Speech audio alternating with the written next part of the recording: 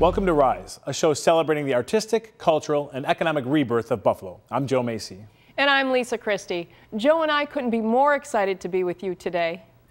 With us in the studio is fellow Buffalonian and Tony-nominated actor Stephen McKinley Henderson. Stephen stars with Denzel Washington in August Wilson's Oscar-nominated Fences. He's also currently appearing in another Oscar-nominated film, Manchester by the Sea. Stephen has performed on stage at Buffalo Studio Arena, as well as on television and on Broadway, where he was Tony-nominated for his role in Fences. We are thrilled to have him on the show today. And also with us on the show today is Western New Yorker artist Philip Burke, an international star of the art world. Philip's work has been seen around the globe, from the pages of Rolling Stone and Atlantic magazines to being celebrated in art galleries all over the world. We are happy to have you with us here on Rise. We'll be right back. If he be like you in the sports, he gonna be all right. Ain't but two men ever played baseball good as you. And what did it ever get me? I ain't got a... Welcome back to Rise. Stephen McKinley Henderson is a star of stage, television, and screen, where he's currently appearing in the Oscar-nominated films Manchester by the Sea and August Wilson's Fences. On television, Stephen has also starred on the hit shows Law & Order, Elementary, and Blue Bloods. He was nominated for a Tony for his role in Fences, which was adapted into a feature film by Denzel Washington, and has been nominated for 4 Oscars, including Best Picture of the Year. We are thrilled to have Stephen here today. Stephen, welcome. Thank you. Glad to be here. What a year you've had. Yeah, it's been fun. 2 Oscar-nominated films. Got to congratulate you on the Virtuoso Award most recently. Thank you. That was a joy down in Santa Barbara. And it was presented by Christopher Lloyd. Oh, wow. And I've been a fan of his for a long time, and we had great conversation down there. I watched it online. You were in some really good company. Some big names. Yeah, 6 Oscar nominees. Wow. Yeah, Wonderful. yeah. I got to say, this is a compliment. You may be the most famous but unrecognizable celebrity in Buffalo. But I don't think that's the case anymore. I mean, you're becoming very, very recognizable. Was that intended? No, well, yeah. I tell you, I'm glad I got a lot of years in where I could just go get a hot dog at Ted's and not have to, not anymore. No, not much more. Now, most people don't realize this, but you played Troy Maxon, Denzel's character, on stage here at Studio Arena in 1992. I certainly did. But then did. again, you played Jim Bono in 2010. So how was that like, adjusting to both characters? It's a joy. I mean, it's both written by August Wilson. Yeah. Did you find yourself in the movie Fences feeding Denzel some of his lines? When No, I never needed to do that. Never needed to do that. But what was it like? I mean, you've been in how many of August Wilson's plays? I've been in 8 of the 10. 8 of the 10, the Pittsburgh cycle, they're called. Exactly. I mean, it's a Pittsburgh cycle, and some call it the American Century cycle. People in Pittsburgh call it the Pittsburgh cycle. Right. So you got to know him well. Yes, I got to know August well. It was really quite a blessing in my life. Was he a good friend? Yes, he tried always to make me feel very comfortable around him, but I was always in awe. But we relaxed sometimes, and then he'd say something, and I'd realize, I'm talking with this genius, But he was also your mentor, correct? Well, we got to know each other quite late in life, and we both had a mentor in common. And but I mean, I was in my 50s when I met him, and as was he. I met him down in Pittsburgh, and we just got along really great. And then I got cast in one of his plays and did that for 8 years. Did Jitney for 6 years, the play that's now on Broadway, because it was the only play of the 10 plays that didn't go to Broadway at first. So it was a badge of honor. But now Ruben Santiago Hudson from Lackawanna, he's got that one. He's directed, and it's on Broadway. So I'm glad. We rejoice in that. Now, you're a big civil rights advocate, correct? And you've won an NAACP award. Out of all the stage and film you've done, what has hit closest to home as far as your characters you played? Well, I received an NAACP award for acting in Jitney. But of the roles I've played, I don't. It's so difficult because they all are a part of you. I mean, you're always using your fingerprint, your DNA, for all of it. But I did a play that won the Pulitzer in 2015 called Between Riverside and Crazy. Won the Pulitzer for Stephen Adly Guirgis. Wow. And I won an Obie Award for that. And that was one that I felt rather close to, not because he crafted it on me or anything, but because finally it spoke to me in a very deep way.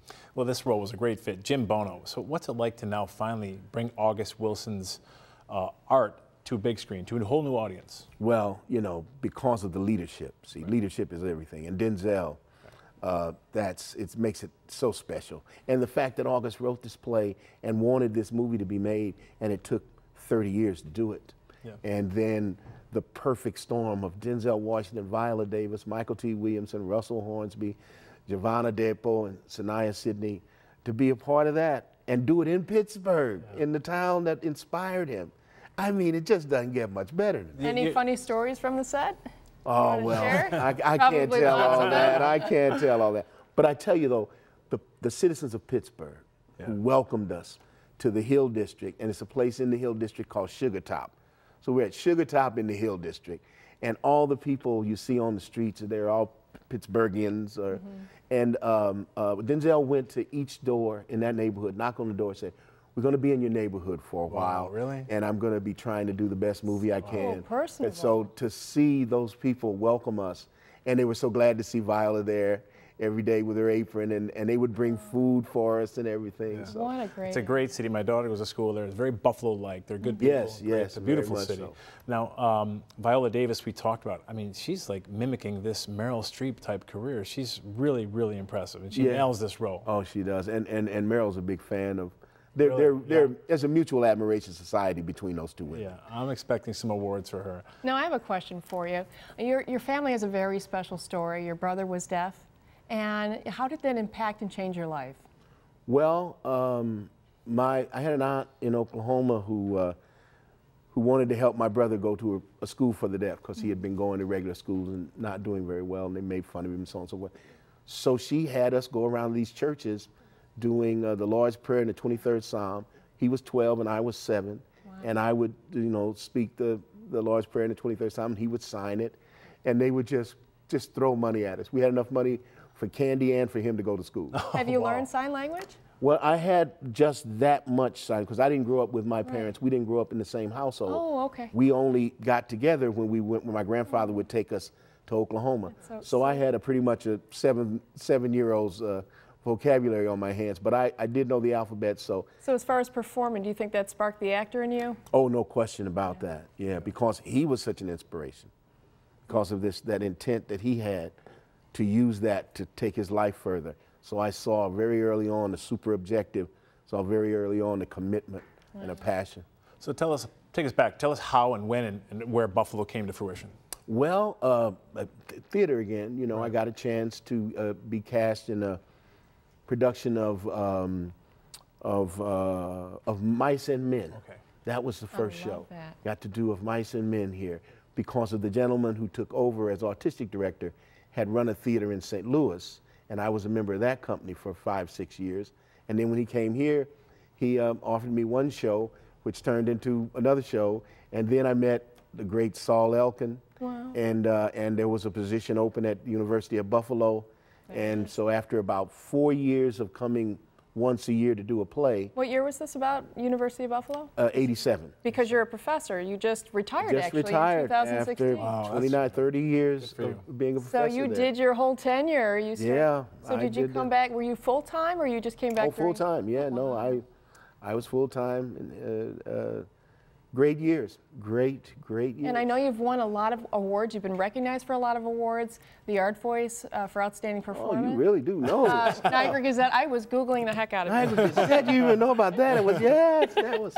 So we are so honored and proud to have you here in Buffalo. You've been just an amazing, it's great to be a part of you guys as you set out on this wonderful journey. Well, speaking of Buffalo and UB, tell us, what is your advice to these young students, and how do you, what's our landscape like as future well, there's wonderful things going on here, especially in film. Sure. But there's always been a great theater community here. You got world-class theater here. Yeah.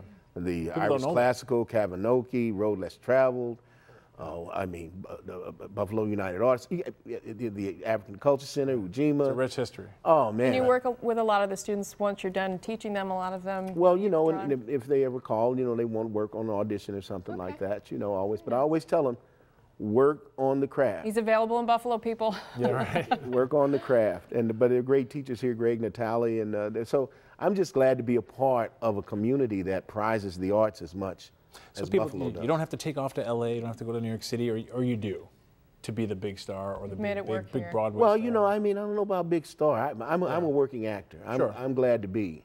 You do what you love. The career you seek may elude you, but the craft you seek is in your hand. You can get as good at it as you want. We love those words of wisdom. Yeah, thank you. And we are so happy to have you on Rise today. Yes. Joe and I are just thrilled. Thank you for being here with us. It's been very special. It's been a great pleasure. Buffalo Treasure. Yeah. Thanks so much for being with us here on Rise. We're going to be right back with Philip Burke.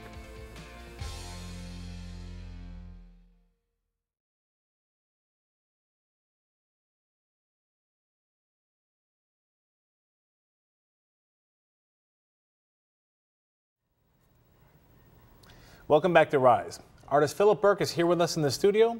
While his face might not be recognizable to you, we're sure that his work certainly will be. Philip is a world-renowned artist whose work has appeared in countless magazines, newspapers, and art galleries all over the world.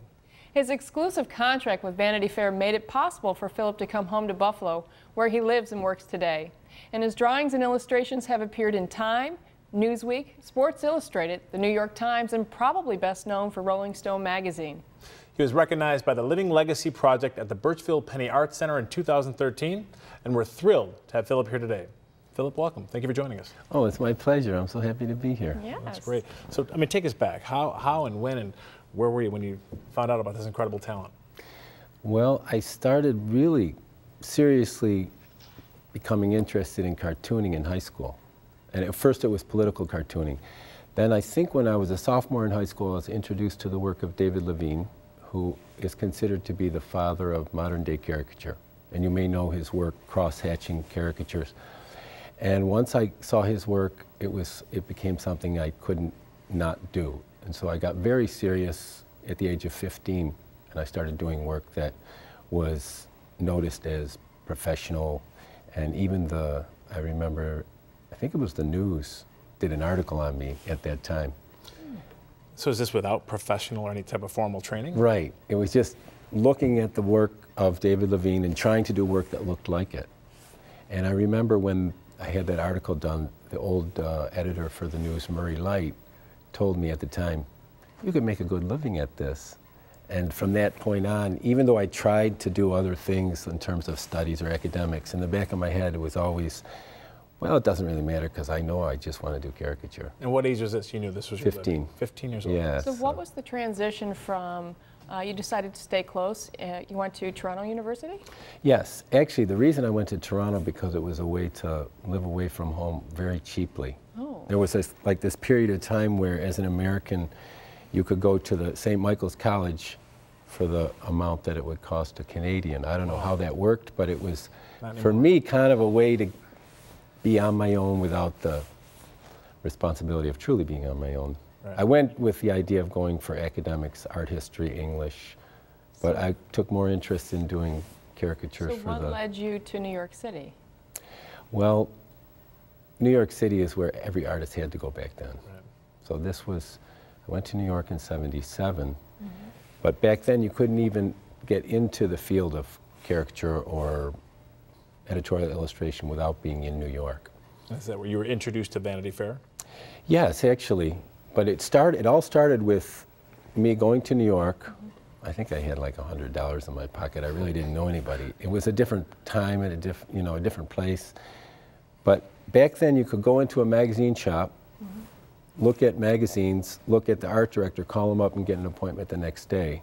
Wow. So I just took my work all around, and left-leaning publications started to use me right away.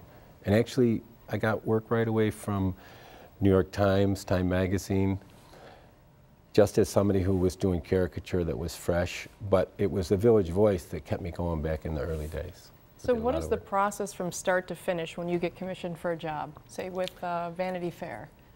The first thing is trying to find out everything I can about the person that I'm doing. And usually when I did work for Vanity Fair, it would be political. So at that time that I was doing a lot of work for Vanity Fair, I was kind of a political junkie too. I was always checking out what was happening politically. So, and then trying to find pictures. Usually publications will supply me with some photos, but back then it was a little trickier trying to get photos. Nowadays, you know, now what happens is once I get an assignment, I'll go to Google and I'll go to YouTube, and I'm able to get so much reference. So how do you decide? I'm not an artist, but look, I can look at any one of your photos and immediately identify who that person is. It's a caricature with a twist. I mean, how do you decide, you know, the neck width or the neck length and the twist and the 3D dimensions? Well, that's a great question. I'm going to try to answer that. Actually, my goal is always to try to get the inside by picturing the outside. And I learned early on that if I'm true to what I'm looking at, even if I'm stretching it, the inside comes out. But actually, it's not a particular feature I'm focused on. I'm caricaturing or trying to bring out the personality through all the features. And it is a pretty intense process. It starts with very, very, very straight drawings. And I'll do each profile, I'll do each 3/4, and these drawings could take an hour, 2, 3 hours. You made Joe, The Rise. That's one of our favorites, your work, when you did Joe Macy in 2003. It's one of my favorites. But you made him look balanced and normal, as opposed to Garcia, Jerry Garcia, that two-dimensional face. Interesting. Well, for example, with the Jerry Garcia, you almost can't do them without getting some kind of reference to tripping. So that was kind of my peering into that. Actually, when I look at the Jerry Garcia painting, it all happens in the moment, it all happens spontaneously, but looking at it after it was done, definitely I felt like I was successful in capturing kind of the bizarre quality and also the two different sides. Well, we love your work. Yeah. Now, most people don't know that you were born and raised in Tonawanda, and that you've just somehow, you're an international artist. I'm sure you travel a lot, but how have you balanced work and family? Tell us about your family. Well, let's see. How you met your wife? Yeah. After being in New York, I went to New York when I was 21, and after being there for almost 6 years, getting myself started, simultaneous with getting an exclusive contract with Vanity Fair, I met a woman on a trip back home who it was love at first sight, and also she was pioneering a movement of practice of true Buddhism. And I fell in love with both right away. And I waited for 9 months in New York for her to come, and she wouldn't. And so there was a combination of things, but I just realized, you know, what's more important, where I am or who I'm with? And so I came back here and never regretted it. So as far as practicing Buddhism, do you travel a lot? Are you really deeply into the practice? Oh, yes, absolutely. Actually, after being in New York for 6 years, and realizing that my caricatures were never going to change the world politically or any other way, when I met this Buddhism, it really became a true purpose. I mean, I was living in New York during the punk days, during the Reagan era. I had pretty much given up, for several reasons, given up hope in a lot of ways in my life. But when I met this Buddhism and saw how I would be able to change my life and have a good positive influence on the people around me, it became more the driving force, whereas before everything was art. Now the art, in a sense, served. So it's like a balance between the two. Does it change the way you've done art now? Absolutely. Yeah, as a matter of fact, when I look back over the years of my work, I saw the first change was that I stopped being so critical. And then I started to see that in my work I could see I was portraying different sides of people instead of, you know, one-sided.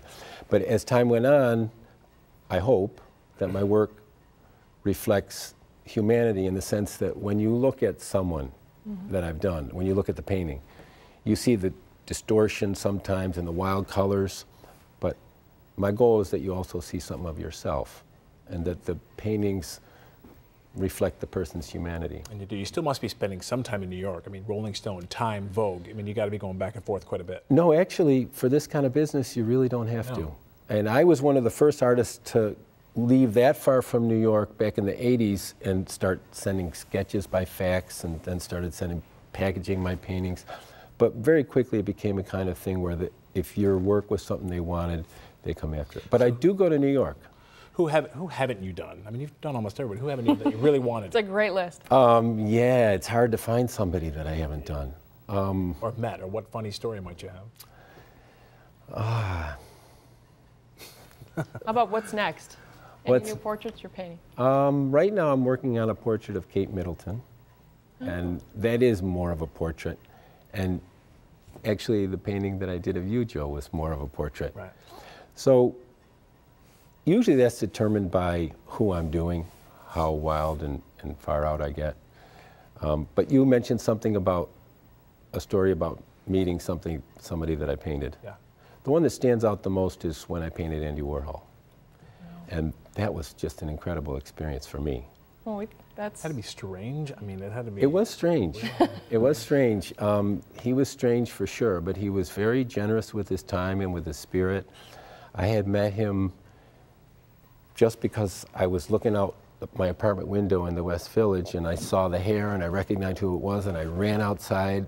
I was early 20s back, or mid 20s back then. I was just in everybody's face, didn't matter who it was, if I wanted something. And I just went up to him and said, "My name's Philip Burke, I'd like to paint you." And I was shocked because I figured he wouldn't know who I am. So did Andy Warhol actually sit for you?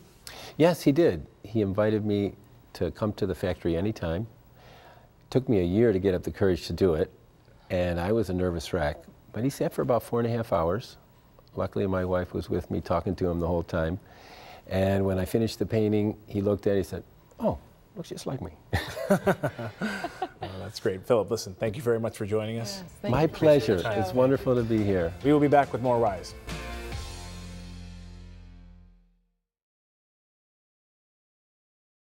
That brings our show to a close. We'd like to thank you for joining us and hope to see you again. And our thanks to our guests Stephen McKinley Henderson and Philip Burke. We hope to bring you more about what's new and being celebrated in Buffalo. Until next time, be well and thank you for watching Rise.